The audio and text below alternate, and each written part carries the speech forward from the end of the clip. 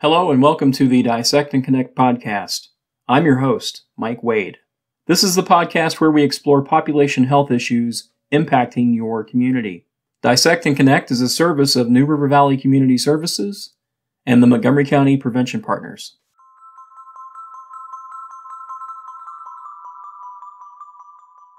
Dr. Jolene Henshaw is a board-certified general surgeon with LewisGale Regional Health System in Blacksburg, Virginia. Dr. Henshaw earned her medical degree from the University of Arizona and completed her residency in general surgery at Southern Illinois University. She is board certified by the American Board of Surgery. Dr. Henshaw is a member of the American College of Surgeons.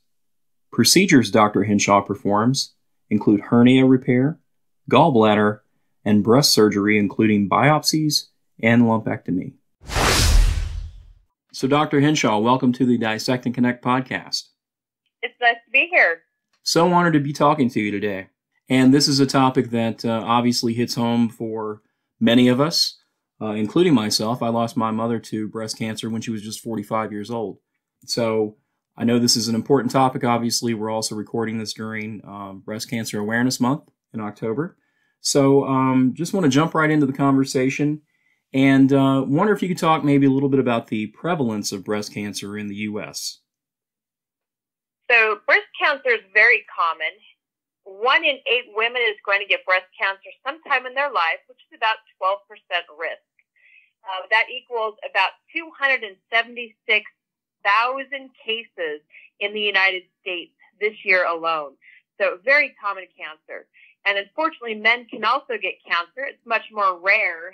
But male breast cancer, there's going to be about 2,600 cases of male breast cancer. Okay, good to know. What are some of the most common risk factors associated with breast cancer? With breast cancer, the most common risk factors, unfortunately, are gender and age. Obviously, women have much more breast cancer than men, so it's the highest risk. And breast cancer becomes more common every decade women get older. Most breast cancer is in women who are over age 40, but about 4% is in women under age 30. So the biggest risk women have is being female and getting older. And unfortunately, you can't change either of those risks at all. Some other things that increase your risk for breast cancer, however, are family history, which you can't change, and also hormone replacement is a significant risk for breast cancer. So if you're taking estrogen after menopause, that's a significant risk to increase your chance of getting breast cancer. Can you talk a little bit more about the role that genetics plays? So genetics, when we talk about breast cancer, actually for most patients plays less risk than you would think. Only about 10% of breast cancer is related to genetic mutations that patients have. Things like the BRCA mutations, and there's some other genes that are very common, things like ATM and CHEK2.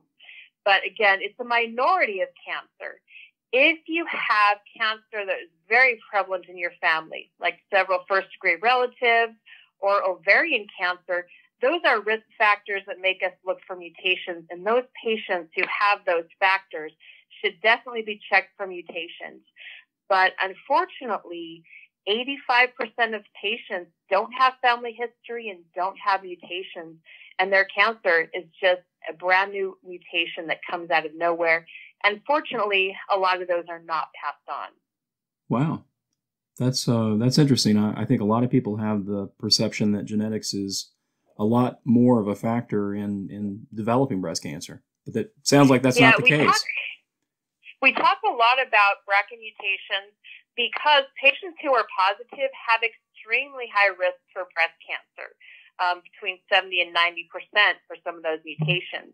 However, it's really important for patients to know that if they don't have that mutation, they're actually in the larger part of patients who have breast cancer. Most people are really surprised to find out that 85% of people don't have significant family history. One of the most common things I hear in my office is, no one in my family has breast cancer. And people are totally surprised and shocked when they get breast cancer. Unfortunately, that's very, very common.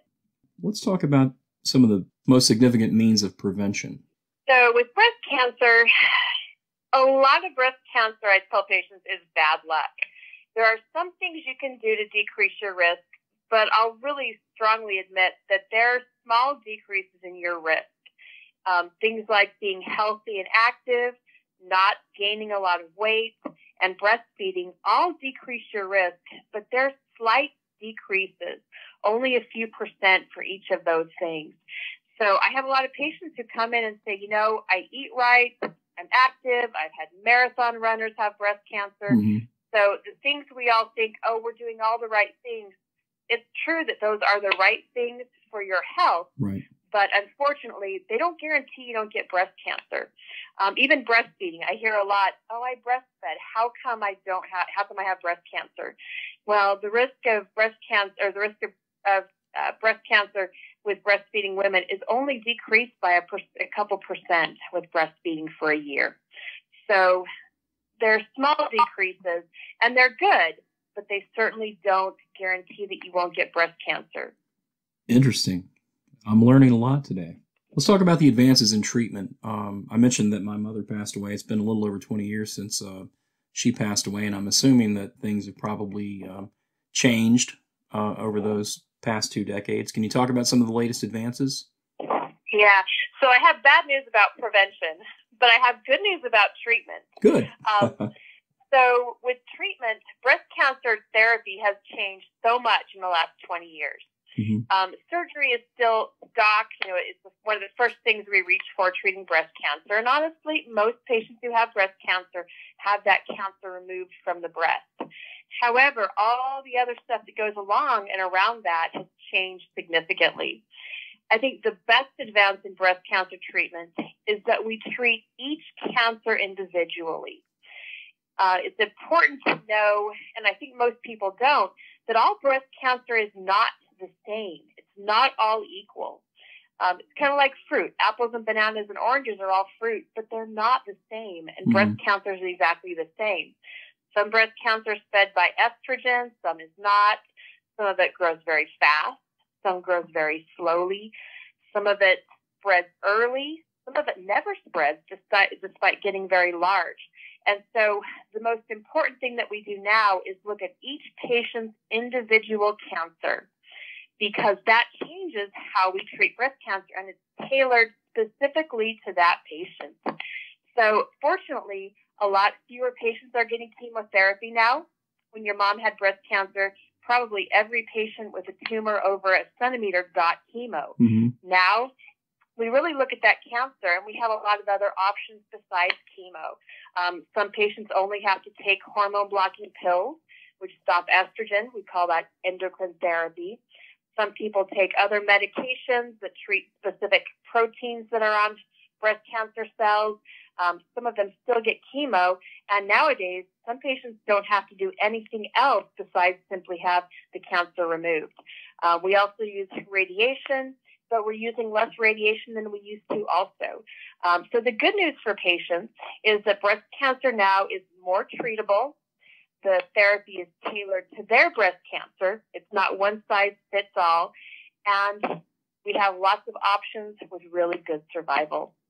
So I always tell patients, don't be discouraged that you have breast cancer, because it's one of the cancers that, frankly, we're pretty good at treating, and patients have excellent chances at survival overall.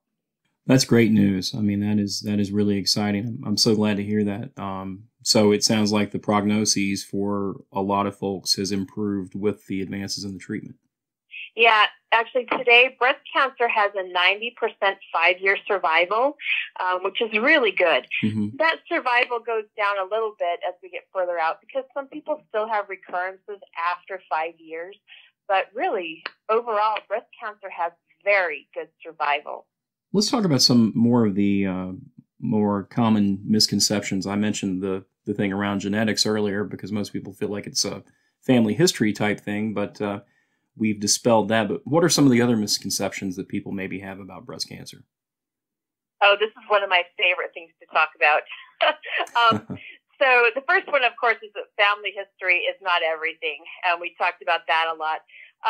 One of the second things I talk about is that just because you have a negative mammogram, it doesn't mean that there's nothing there. Mammogram doesn't pick up all cancer. About 20% of breast cancer is not seen on mammogram. However, so I remind people, if you notice a change or there's a new lump, just because you had a negative mammogram 6 months ago, it doesn't mean that you shouldn't call your doctor and have them look at it and come in and be seen. Mm-hmm. I also remind people that even though it only sees 80% of breast cancer, it's still worth doing mammograms. People say to me, my friend had a mammogram and it didn't see her cancer, so they're no good. But 80% is better than 0%. You know, Sure. Seatbelts don't protect everybody in car accidents, but they save a lot of lives. Mm-hmm. So have your mammogram, but remember that if something is different and persists, it's worth seeing your physician about. So that's important to remember. It is the best tool we have for finding breast cancer early. Another myth is that if there's not a lump, I don't have cancer. There's a lot of breast cancer we find, especially with mammogram, that is too small to be felt, and a lot of breast cancer that may be too deep to be felt. Mm-hmm. So just because there's no lump there, it doesn't mean it's not a cancer. And also people say, I have this lump, but it's not stuck to my chest, so it's not bad. That's also a myth. Even if it's mobile and can shift around, it can still be a cancer. It's very rare for breast cancer to actually grow into the chest wall these days. So any kind of lump or change in the breast is worth seeing your physician about. Another myth that I really don't love is if I have a mastectomy, I'll never have breast cancer again. I think it's important for even women who've had breast cancer and think, oh, I'm cured, to remember that breast cancer can always come back, and even after a mastectomy, you can have a recurrence in the skin under the mastectomy. So there's nothing that prevents breast cancer from returning 100%. So again, any changes or anything you note that's different should result in you calling your physician and saying, hey, there's something new here. It's worth looking at every time. What about the thought process behind an elective mastectomy? So risk-reducing mastectomies, as we call them, they used to call them prophylactic, but it doesn't 100% prevent breast cancer, so we call it risk-reducing mastectomies, okay. Are really reserved for a small class of patients who have extremely high risks of breast cancer. Typically, we offer those to patients who have BRCA mutations and have risks of, 60, 80% or more of breast cancer. Mm-hmm. Several other mutations like ATM mutations, check mutations, those also have pretty high risks, and we offer mastectomies for those. Patients who have really strong family histories. Sometimes we can't find a mutation, but we know that because of their family history, they've got very, very high risk. Mm-hmm. So you really have to have high risk to have a risk-reducing mastectomy. And those risks have to be significant, usually 50% or more. Right. Makes sense. Yeah. For the average patient, it doesn't actually make a big difference in survival, partly because we're so good at treating breast cancer. Mm-hmm. Even a patient who has breast cancer and has a mastectomy on one side, if they don't have a genetic mutation, having a mastectomy on the other side only gives a 3% survival benefit at 10 years. So even active cancer patients, it makes very little difference overall. So that particular procedure is reserved for a small percentage of patients who fit specific criteria. 3% over a 10-year period. Mm-hmm. Wow. Yeah, for patients who have cancer. So even if you've had cancer, it still doesn't make a whole lot of difference with survival overall. I seem to have heard debate in the medical field over the last couple of years about the frequency of mammograms. Where do you stand on that? So there's a pretty wide variation Mm-hmm. recommended by the National Preventative Medicine Task Force. I personally tend to lean toward annual mammograms at age 40. And that's because age 40 is where breast cancer starts to really increase. Mm-hmm. And, women begin to be diagnosed with breast cancer, and they're very active, doing a lot of things, in the community with their kids. we shouldn't wait to diagnose those breast cancers. The earlier we find that breast cancer, the less treatment people have to have, and the higher their survival. So I still think that mammogram at age 40 is important. Every year to 2 years is an interesting question. I tend to lean toward every year also, honestly. I've seen enough cancers that are fast growing that I would hate to wait 2 or 3 years Right. Between mammograms. So I tend to lean toward that. That said, I always say patients, whatever patients will do. If someone says, I'm not going to have a mammogram if I have to have one every year, I'll say, okay. How about if you have to have one every other year? Mm-hmm. And they say, okay, I say, then we'll do that. If you have a family history of breast cancer, or if you've had precancerous cells in your breast in the past, though, you should certainly have a mammogram every year. So those are particular groups that should definitely have a mammogram every year. And the other thing is, when we talk about mammogram at age 40 or 50, those are not patients with family histories. Patients who have a mother with breast cancer or an aunt or a sister, they should actually start having mammograms 10 years before the first cancer in their family. So if their sister had breast cancer at age 38, they should start having mammograms earlier at age 28 or 30. So that's also a special group. Those patients need to pay attention to when their cancer in their family started. We start surveillance and looking for cancer much younger than usual. That is an important point. I'm glad you mentioned that. Let's talk about the impact of COVID-19. Has it had an impact on what you've seen within your practice? Unfortunately, it has. I have several patients who kind of put off mammograms or being seen for a lump because of COVID-19. Mm-hmm. When we talk about screening, we put off screening, just a regular mammogram, certainly for COVID, but that was only for a few months. We started and are back to full schedule of mammograms. So for patients who are healthy and don't have a lot of other health issues, especially respiratory problems, and are younger, I think they should go back to having their annual screening mammogram. Mm-hmm.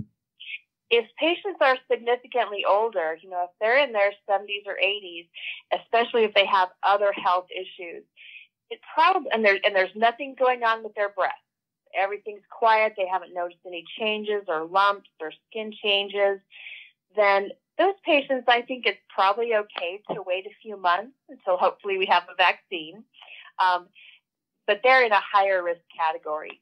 For the average patient, if you're going to the grocery store, come have your mammogram.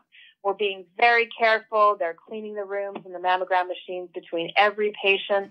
Everyone wears a mask, so we're taking as many precautions as possible. So if you're young and healthy, it's a pretty safe thing to do to go ahead and have your mammogram. Very good. I'm just curious, why did you choose this line of work?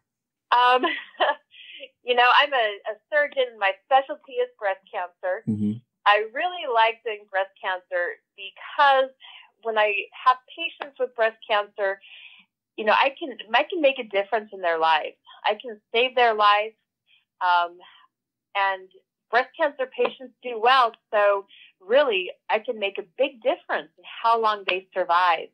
I love to see my patients. My patients come back and see me every year for checkups, mm-hmm. and it's really satisfying and honestly really fun to see those patients come back 10 years later and tell me how they're doing and how their kids are doing.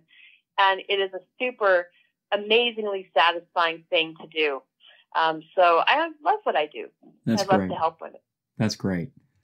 Any resources, websites, books, other information that you think might be helpful for our listeners out there? So if you ever have any questions or just want to know more about breast cancer, my favorite website is breastcancer.org. They have a really great organization. They have very good graphics, and the information is up to date, very well presented. So you can answer a lot of questions on websites like that. Also, the American Cancer Society's website is cancer.org. The Komen Foundation has a good website also. And I tell people, I don't mind if you go on the internet, just stay on reputable websites, Right.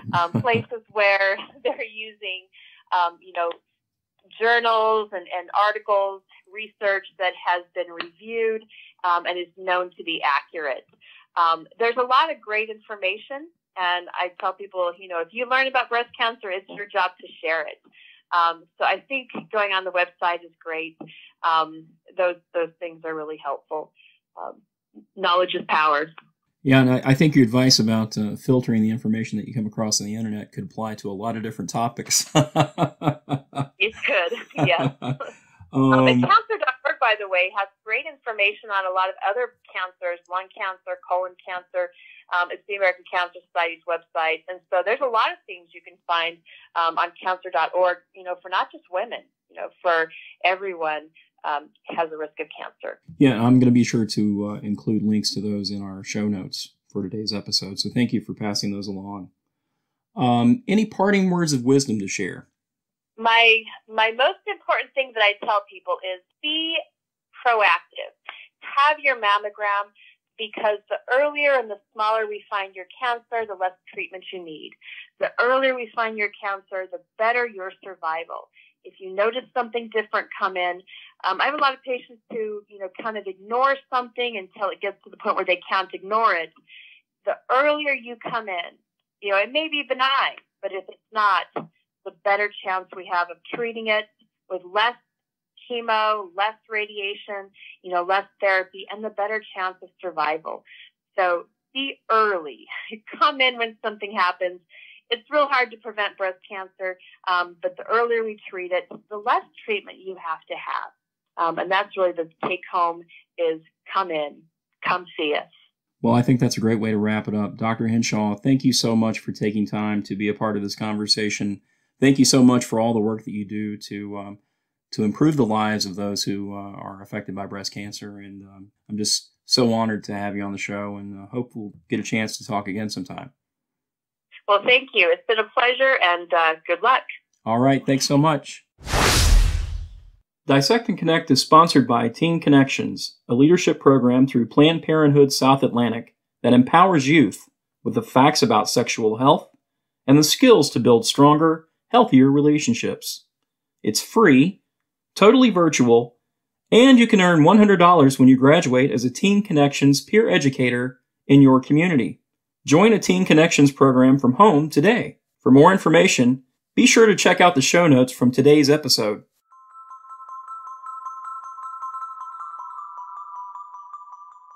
We hope you've enjoyed this episode of the Dissect and Connect podcast.